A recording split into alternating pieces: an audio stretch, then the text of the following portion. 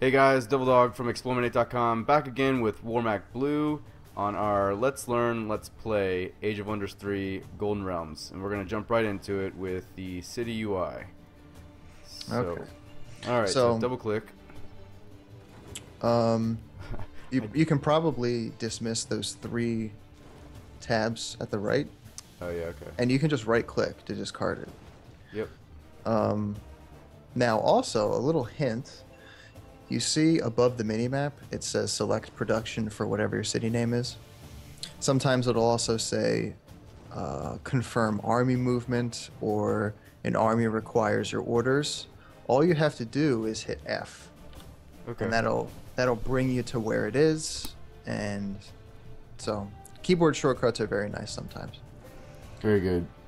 Okay, so city UI, the first tab is units. On the left, I'm sorry, first tab on the left side of the screen is units, and then you have upgrades, which are your buildings. Okay. And then you have city options, you can raise or plunder. And then you have your existing upgrades, just so you can check. And then you can set a rally point if you'd like to. I only really do that late game when you're just using a city to produce units and you want to have the units, move to a certain area of the map maybe. Gotcha. Is there any waypoint system in Endless Legend? Just out of curiosity? I don't think there is. I wouldn't have used it, so it wouldn't have been something I looked for, and I don't remember seeing it. I'm pretty familiar with the UI, so I don't think there is. I think there was one in Endless Space. I can't remember. Okay, well, yeah, that's besides the point. At the top middle, you have your flag to the left. You have the name of the city, and if there's a throne next to it, that's the throne city. Gotcha. It tells you what it is. It's a village, and you can highlight it, and it'll say what the growth is and how much is needed to grow. And it'll tell you how many turns left. Below that is the city, whatever the city produces in terms of gold, mana, knowledge, production, and population.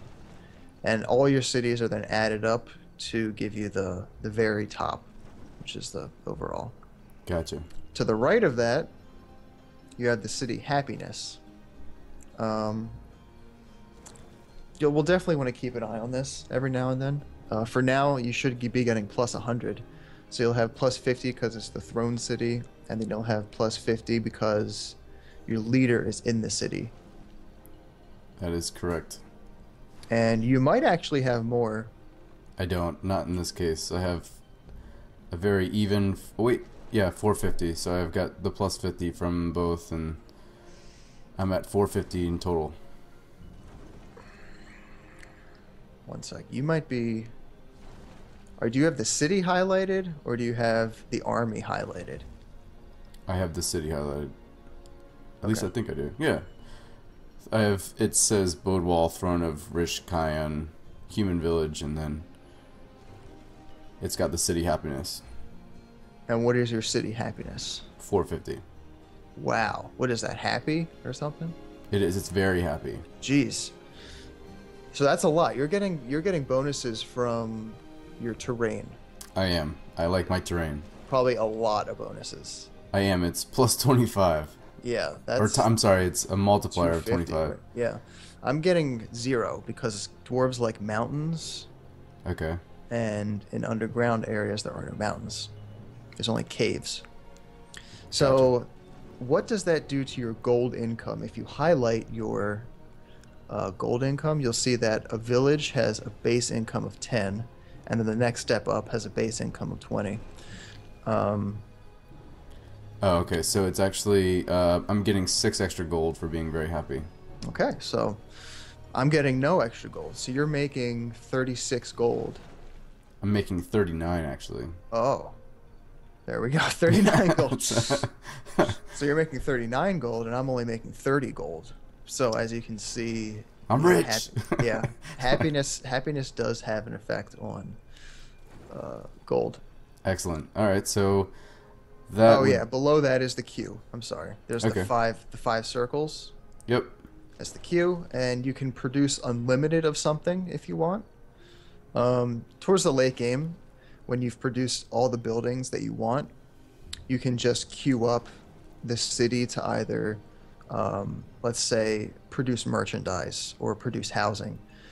So, or produce, research knowledge or something. So you can just have it researching forever, and then it'll never bother you again with, what do you want to produce? And that's by using the infinity symbol to the left? Yeah, Okay. we probably won't. We might not even get to use that. But right now, actually, you are producing merchandise, which for me, you can go ahead and highlight it. For me, it increases the gold by 10. And for me, it's 13. Right. So when you choose a unit, or we're going to choose a building or something, you're not going to be producing 39 gold. You'll be producing 39 minus 13, so 26. Gotcha. All right, so what's a good thing to start building at first? Okay, so sometimes people play it very differently. Some people focus on getting your village to grow as fast as possible, so that way you can get the most gold possible. Okay. Some people like to really focus on gold. That's definitely a viable strategy. Some people like to focus on production. So in which case you would build a builder's hall, because that produces additional 20 in production. Right. If you're focusing on gold, you would want to build a storehouse, because that produces an additional 100 population. If you wanted to focus on mana, you could produce a shrine, which would give you an additional 10, mana. Usually you want to produce economic support buildings first. Okay. I think most people tend to agree with that, unless there's not really any race in this game that focuses heavily on getting units right away. Okay. Building up a strong economy is pretty good. So I would say it's best to start with either the Builder's Hall or the Storehouse. All right, so the Builder's Hall being a flat bonus to production forever. Yeah, for the city. Okay. All right. You know what might be good, though? Is if you don't build anything yet, wait until you explore, and then at the end of your turn, depending on if you found some population, or if you found some refugees, then you might want to go with the Builder's Hall instead of the Storehouse. Or let's say you found, I don't think there's any special sites that give you production, but if there were anything that boosted your production, then you would go with Storehouse. Gotcha. So I So would actually leave it maybe just for now. Yeah, at the end of the turn, we'll do something. Okay. So for now, a lot of people do a lot of different things again. I like to split up my army into 2 armies, and each leader is leading one. Okay. Some people like to take individual units and just fan out completely, which is definitely viable. Okay. So it's up to you. But the first thing you want to do is go ahead and select your middle stack. I guess the stack on your city. And you can see if you select your stack and then you click on the stack again, that'll select the city. And then if you click on it again, it'll select the stack. So it's kind of like, you can switch between the two very easily. Alright, so splitting stacks, and I've got the one army, the main army selected. How do I go about maybe pulling just a few of the units out to give the other hero? Right. So it's pretty easy. You can see how they have boots at the bottom. Yep. And if you highlight it, just over any of them, you can see what they have. So you can see their move points, you can see their abilities. So for example, dwarves have cave crawling, which is very useful because I'm in caves. Humans, I don't think they have any special movement abilities. It Do just they? says movement abilities walking. Yes, so they don't have any movement abilities. Humans are actually a very boring race.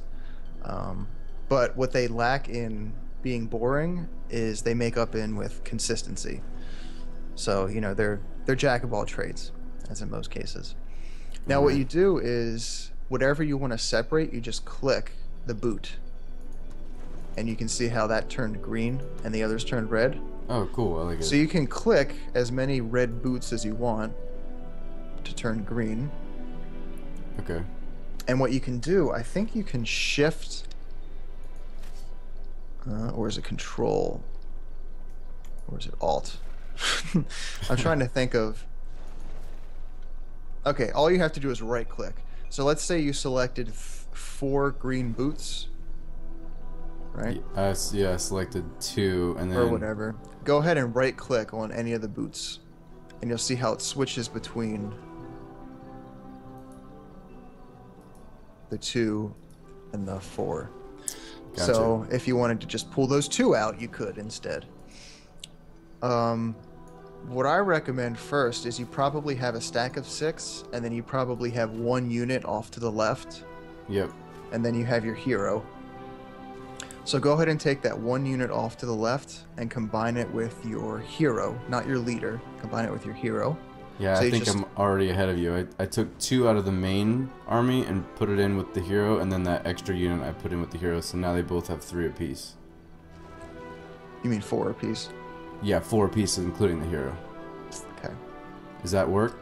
I don't know if that was what you were gonna look for, but I did that's it what, anyways. That's what I do. Okay, cool. And I like to keep the heroes separate so that I don't know. Some people like to keep them together so they can be in the same battle to support each other. Right. Some people keep them separate.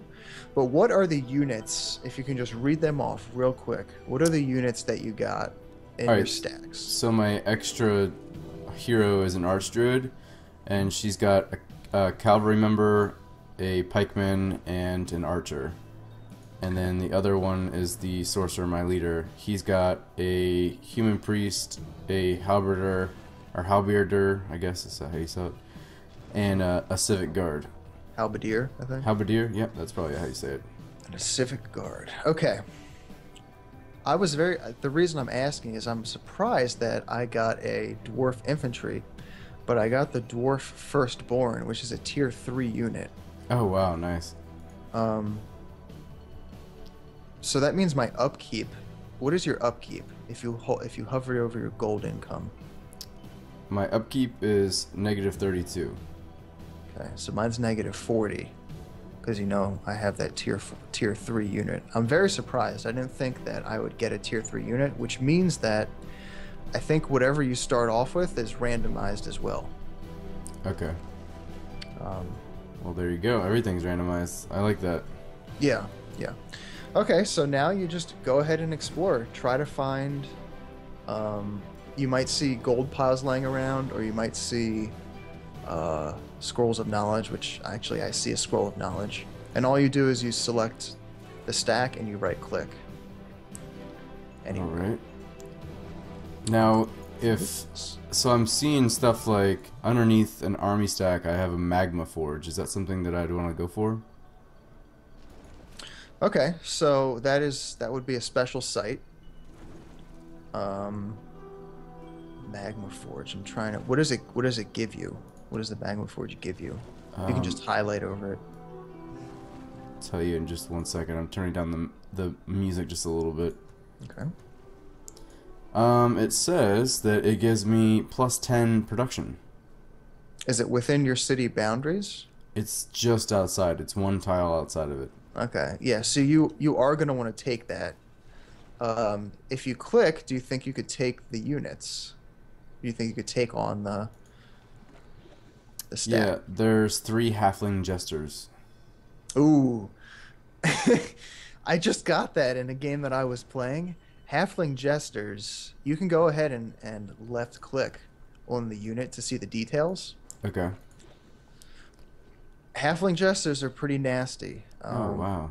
They fire fireworks, and it fires it has a cone, not a cone, but it fires 1 hex and then a circle of hexes around it is Uh, also affected. like an area of effect. Hmm. All right. And they're pretty nasty. Three jesters could probably, when you fight, you'll see that it'll say probable victory. Okay, It let's try this. won't say very likely victory. It says probable victory. Yeah, and you can always back out. So should I attempt it? It's going to be a hard battle. That'll be a hard battle for your first battle. Okay. All right, let's move on then. I'll wait just because I don't want to lose my very first battle. So how do I back out of it? So I hit, I guess, okay, abort attack. I see it. Abort attack, yeah. All right. Simple. And I found oh wait, I found something that added a shooting grounds at my main city. Very nice. So that must have been a free city upgrade. Very nice. All right, so I don't have to build that. Right, and yeah, so that means, oh, dang, I found you'll see eventually you'll find hideouts. So I found a brigand hideout, and they're highlighted in red. Those are unit spawners. So I think every 3 turns they spawn a small stack of units. So the point of doing this is to scout around your hometown or your home city or village or whatever. Right. And you want to take out these unit producing stacks or these unit producing special sites. Okay. Because they can, be a pain in the long run. So right now I'm almost out of movement points for everyone. I am out of movement points. Okay. So I have gone southwest and northeast. Oh, and speaking of which, I'm actually pretty much smack dab in the middle of the upper portion of the map on the surface. Really? Yeah.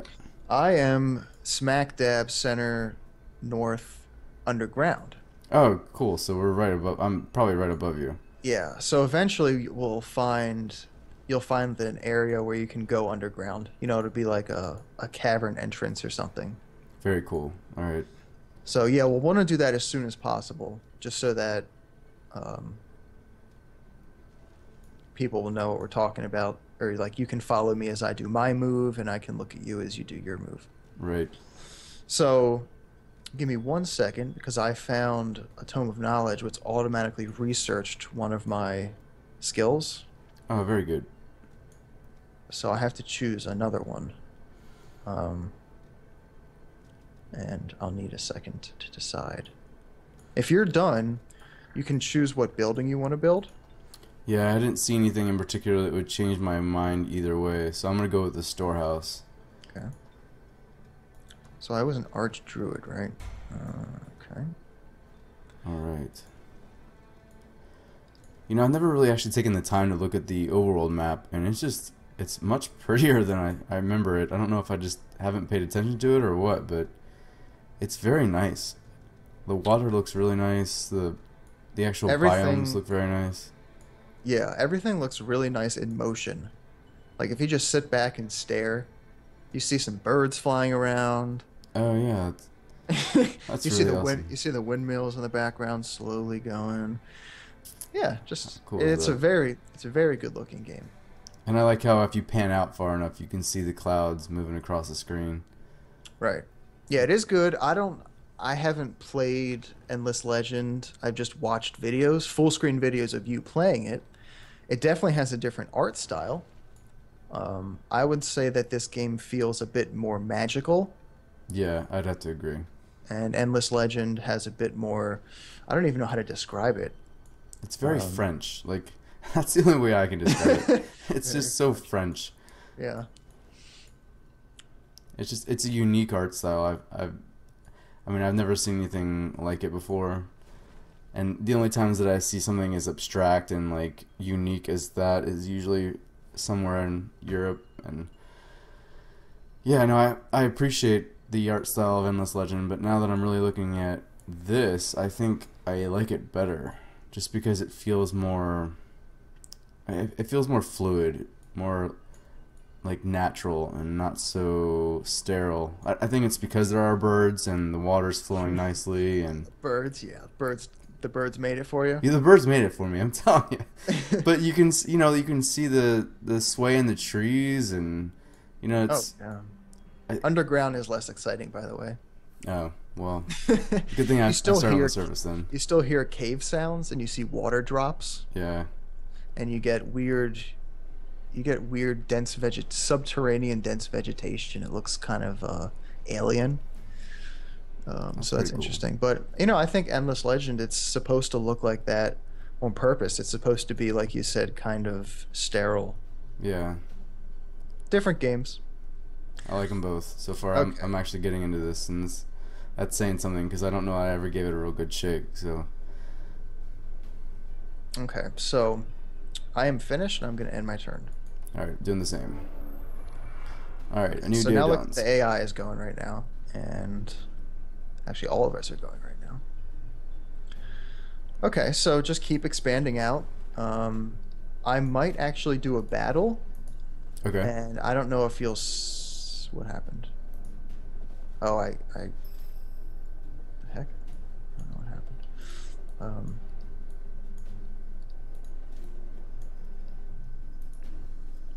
Oh, I can't do the battle yet. All right, so there's a brigand hideout here, and Yeah, you're gonna want to get rid of that soon. You know what we should do, though? I wonder. I'm saying that we should try and find each other as soon as possible. okay, I'll do that then But before. we also do want to take out the brigands, or else that could really ruin. It could make the game a whole lot harder. Well, I'll focus on finding you first. Actually, I just found a friendly outpost, so I found a minor faction, I guess. Yeah. They call them independents, yeah. Yeah. But yeah, I'll find you first, and then I'll focus on cleaning it, because that's the only one that I see, and it's not terribly close to my city, so Okay. that works for me. And I can hit end turn, right? And then it'll just wait for you if you haven't ended turn yet? Right. Okay. I just want to make sure that I'm not forcing you to end your turn. No. I think I'm done. The brigand hideout is 1, 2, 3, 4, 5, 6, 7, 8, 9 tiles away from my city. Yeah, that's about the same distance from me, That's too. pretty close. You definitely do want to take it out. Okay. Even maybe because it's a small map too. Remember, we're playing small map. Right, yeah. So, okay, I'm gonna end my turn. I don't think I can cast anything. You always want to check to see if there's something worth casting. Okay. It doesn't look like it. Yeah, my only spell is a tier 3 spell that I'm never going to be able to cast. Eventually, you'll get there. Well, maybe not. Would you choose sorcerer? No, yeah, you'll get there. You'll get a lot of mana.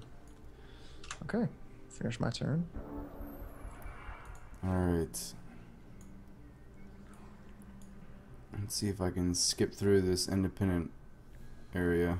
I can go to them and see, from what I remember, I can click on them and, yeah, that's right, negotiate, and then they'll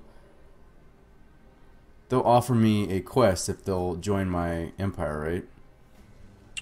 They might not offer it right away. It's not like Endless Legend where they have a quest waiting. Sometimes it takes. I mean, I think the game that I just played, I was telling you about that I just finished.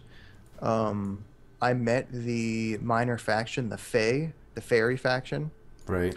and they didn't offer me a single quest in my entire 90-turn game.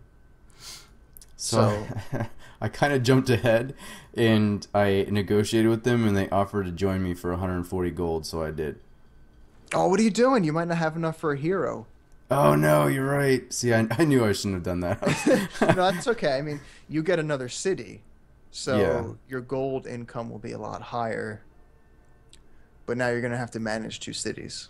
I think you can handle it. Alright, so I'm going to select production for them, and I'm probably going to do the Builder's Hall for these guys instead. Okay, yeah, that looks like that'll be my choice for this city. Now, I'm going to go into a battle. Okay? I wonder if that's going to make me watch it. Yeah, I want to see what it does. Oh, they just said the unit trembles in fear before me, so they're trying to flee the battle. And it was it three scoundrels? I'm gonna give them no mercy. Remember, I'm being evil, Right. so I'm gonna say no mercy. Okay. Do you see anything? Nope. You can see that I have like a blinking. It's blinking a lot in the bottom. My Yeah. flag is blinking. I'm gonna hit manual combat, and Oh yeah. So now I'm seeing you. all right, good. This is cool. So that way I can actually like learn from you as you play. Oh, look at the underground map. Dang, I've never seen this map before. It's really pretty. 'Cause I don't play underground. Do you see what my camera's doing too, or? No, I think I can manipulate the camera myself. Yep, I can manipulate the camera myself. Okay, so right now the enemy's moving. Whoever attacks, the defenders always move first. Okay. Okay, so first off, you can hit F to kind of make it like a more cinematic scene. Oh, really cool. And it looks really neat in this underground with the mushrooms. Kind of reminds me of the first Elder Scrolls, or I guess the first big Elder Scrolls game, Morrowind. Right, when you got into that, yeah, I forgot what they're called, but I know exactly what you're talking about. Yeah. Okay, and you can see the water is reflecting the ceiling, kind of, like the. Yeah, it looks like yeah. you can see stalactites. Yeah, that's really cool. Oh my god. I just noticed that. All right. So I can see that there are three scoundrel units, and you can click them, and it'll show you their range and their movement. Okay. Let me see if I have any spells that could. Wait, so 30 do you have two armies? Yeah, remember I split them into two? And they're both attacking at the same time? Yeah, so you can have, if you attack one hex, you can have a surrounding 8 hexes, or it's not 8, it's 1, 2, 3, 4, 5, 6. So you can surround a group of units with 6. Oh wow, very cool. So yeah, since it's a hex-based system, any adjacent hexes will be brought into the battle. It's not like Endless Legend where there's reinforcements. Whatever you bring in is what you bring in. Even if there's a unit 1 hex out of the limit of the battle, he will not join you.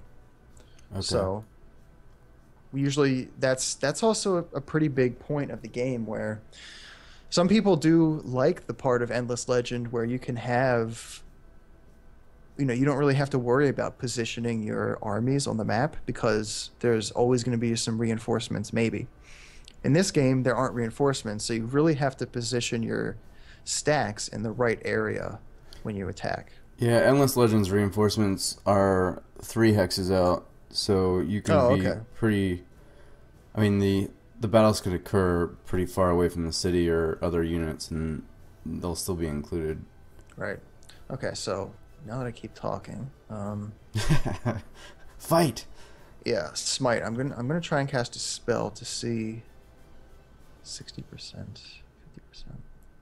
50%. This orc scoundrel in the middle. Let's see. All right. Oh, nice. Smited him for 28, so that almost killed him. He only has 12 hit points left. And where is my firstborn? My dwarf firstborn is at the bottom. Oh, the middle one. It's a very powerful unit. Oh, actually, this is a good chance too. So go ahead and click on the firstborn. Yep. And it'll say the tier, it'll say it's raised, and it'll say what it is. So it's an infantry unit. It's a recruit, meaning that if you scroll all the way up to the top, there's a medal. In the top middle, it looks like there's an empty medal. Can you see that? If you click on the unit. Empty metal. Did you click on the unit?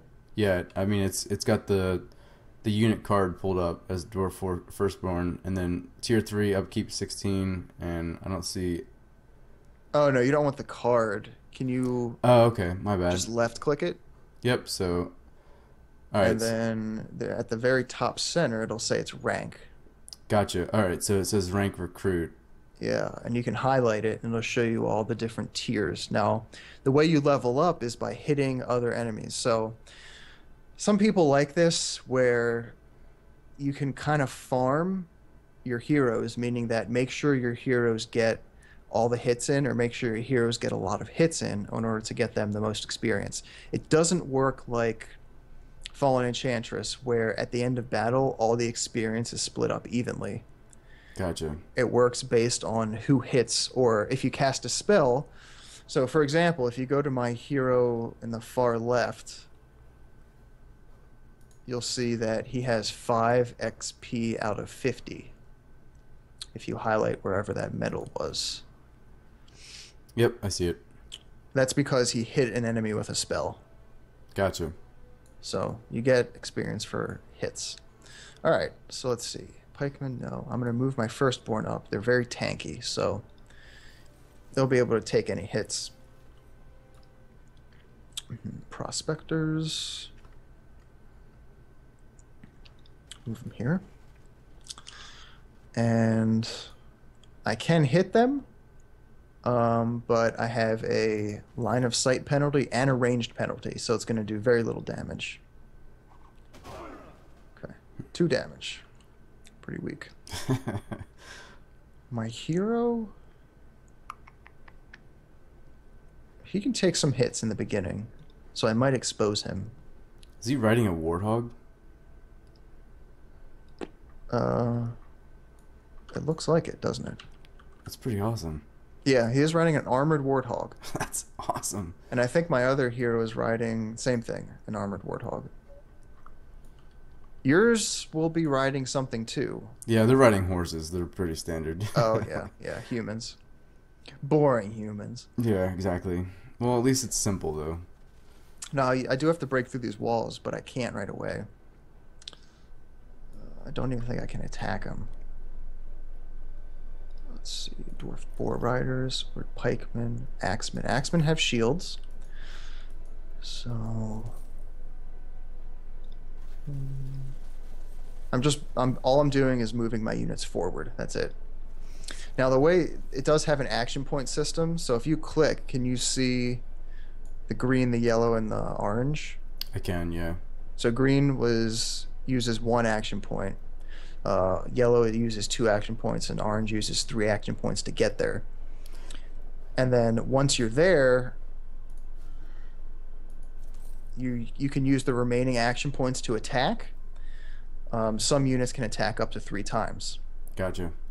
Or you can put your units into guard mode, which will give them a boost to defense and resistance, and it'll mean they can't be flanked.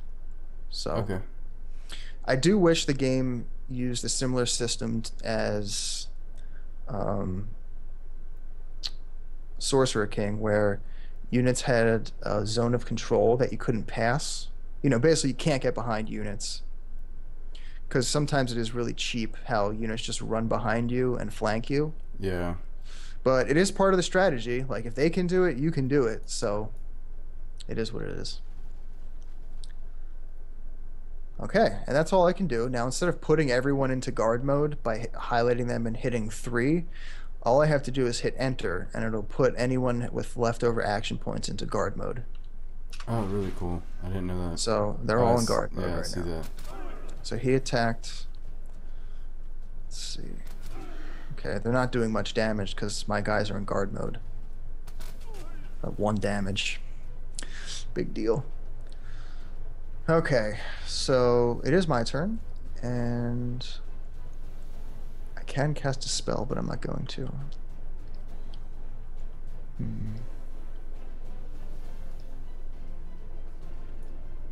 This is the problem. You have to spend a turn to pretty much bash down things. So I'm gonna my firstborn is gonna go ahead and bash down the gates. Okay. And now he can't do anything. He can't even guard, because I used 3 action points to do that.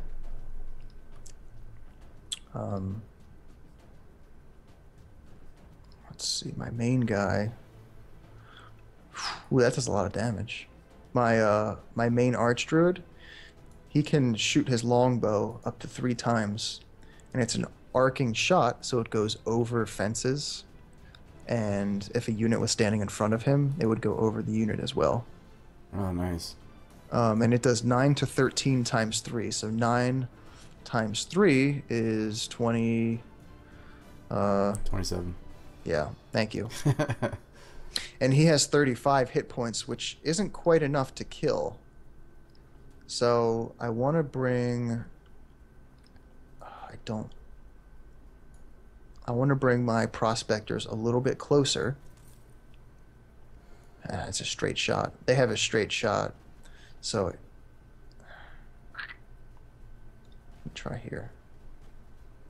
Oh, okay. 10 to 14 damage. And then... so they gain 4 experience. And then my hero will finish them off. Oh. Maybe. Yeah, finished them off. Now, the way things work, if an enemy has 1 hit point, they still do full damage. It's not like... it's not... you know, as you see units die, they'll do less damage. I like that a lot, meaning you have to really take out... you have to focus fire, pretty much. You can't just leave weak units on the field. Right, and I think that's, from what I understand, that was a decision based on the old games where the units were just singular, like, individuals, and they just sort of left it that same mechanic, but, you know, obviously now you're represented by Party. a little party. Yeah, there was a lot of people did not like that at all. I didn't like it at first, but I think, you know, now that you explain it like that you need to kind of ensure that each unit's, you know, beaten before you move on to the next. I think that makes sense. Yeah. But it's weird to see, like, you know, when it starts to get down and they whittle the party down to like 2 units or 2 little individual units, and they're still doing the same amount of damage that the 6 or 8 individual units did. It looks a little strange. It does. Yeah, you're right. And I think that was the main complaint. I think everyone has gone, have they? Oh. I don't think your main hero... yep, there you go. The Axeman. I'm not going to need him. I'm just going to leave him. Okay. What are they going to do? Fire at my hero? Ow. Oh. Okay. Well, I don't know why they did that. So what I can do, maybe I'll try and show you the flanking mechanics.